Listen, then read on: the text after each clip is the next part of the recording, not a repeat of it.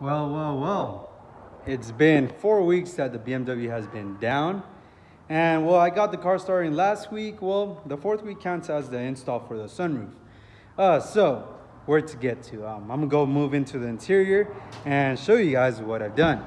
I know a lot of you guys seen the carbon fiber door cards already, but it was kind of messy with the blue wrap on it and it just didn't look clear. So check it out. This is officially how the carbon door cards look like. Looks very mint inside. Yep, and here's my budget $300 bucket seats I got off of a junkyard with their mint condition, you guys. For yeah, 300 bucks, 150 for each pretty much. I've done my own mounting tabs. As you can see, these are E46 chassis, and I myself, with Derek for the starting piece, cut and welded these brackets and made E46 chassis mounts, make it fit into an E92. And I did it as well for the passenger side. The passenger side came out more straight though, simply because, you know, first one is a mock-up and then the second one came out clean. So I might have to redo this later in the future. But other than that though, you guys, if we move on top, my sunroof is now deleted. And I went with the carbon fiber sunroof kit, delete kit pretty much, and look at that, it looks pretty damn clean. And also my rear seat delete is, you know, no rear seats.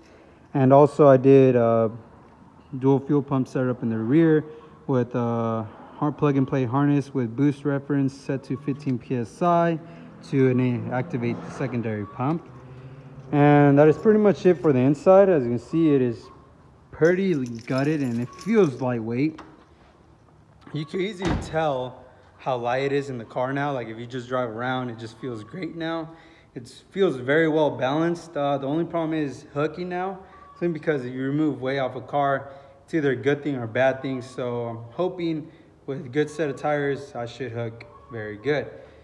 If not, then there's this guy having a 6-point roll cage for sale, and I might just buy that to add into the safety and add 200 pounds back, pretty much what I've lost inside the interior. So yeah, 6-point roll cage wouldn't be as bad as all, but I'll see first if it hooks on sticky tires. Anyways, looking at the engine bay, it doesn't look that crazy, but it's honest work. So yeah, the arm racing passenger inlets, these things make the car go choo-choo now. And we got our PR racing coil packs, which just makes the engine idle very good, with the index 12 injectors. My port injection inside there that you can not simply see. My C6 box is inside that DME location. And I did a relocation for the coolant reservoir, power steering reservoir, and relocated my catch can to this location. And yeah, my blow off valve got an extended line simply because everything got pushed out 1 to 2 inches out more, and everything was heat wrapped around locations where things get a little hot. And I also did a CSF aluminum radiator which is now keeping my oil temps below 210. Now it sits at 180, which is pretty damn awesome. Other than that though, you guys, let's see, I was gonna do something before I close this. I'm gonna check my clutch can. Other than that, you guys, yeah, this is a Beamer and it's officially done and ready to get tuned.